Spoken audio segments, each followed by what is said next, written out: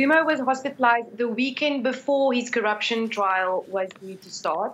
And at the time, the doctor's note said that he has a traumatic injury. And as you said, he is receiving extensive surgery and emergency treatment, his doctor said. And his life was at risk, according to the sick note.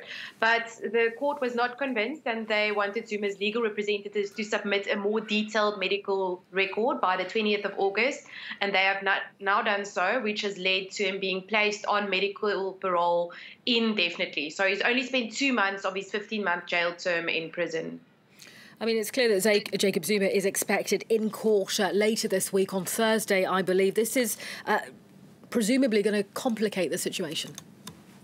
Yes, what happened the last time when Zuma was due to appear in this corruption trial, the trial was postponed because he was in hospital and he could not appear at the time in person, and he refuses to proceed virtually. He prefers to be present physically for his trial. So that means that now being placed on medical parole, it doesn't look like, or the chances are very slim, that he will actually be fit to appear in court on Thursday, and we can expect another postponement. Or the prosecution has previously hinted at requesting an independent medical examination. So this medical report could actually lead to a trial within a trial, but Zuma's spokesperson has already indicated that Zuma wants to refuse a second medical examination. So that's what we're waiting for. The state might request an independent medical examination to confirm these medical records that we've received from the corrective facilities.